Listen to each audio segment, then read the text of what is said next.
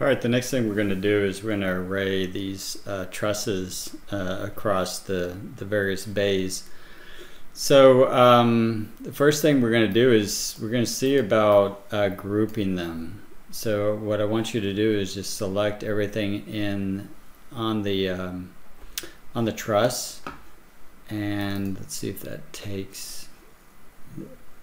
Probably easiest to do it in plan. I'm just moving to the 3D view just to make sure I've got everything. And then I'm going to go up here and I'm going to create a group. So that right there. And we will call this just Truss. Pretty inventive name. And the reason we're doing that is that what I've found is that this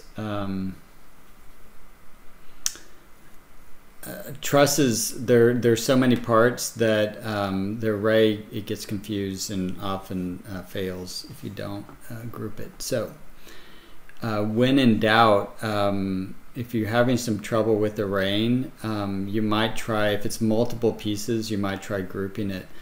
I would think of it like coating something with saran wrap, and heat shrinking it together. For some reason, Revit likes that because it's moving one object as opposed to, 50, which kind of makes sense. But anyway, so I'd go back to the mezzanine level and at this point hit the array command. We've used the array before, so this shouldn't be anything new. For exact spacing, you should reference the diagram I'm going to provide you for kind of all your various structural elements.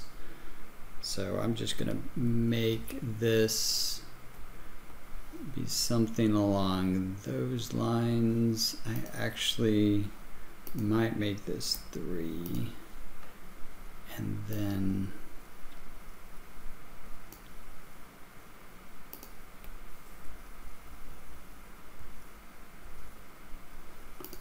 something like that.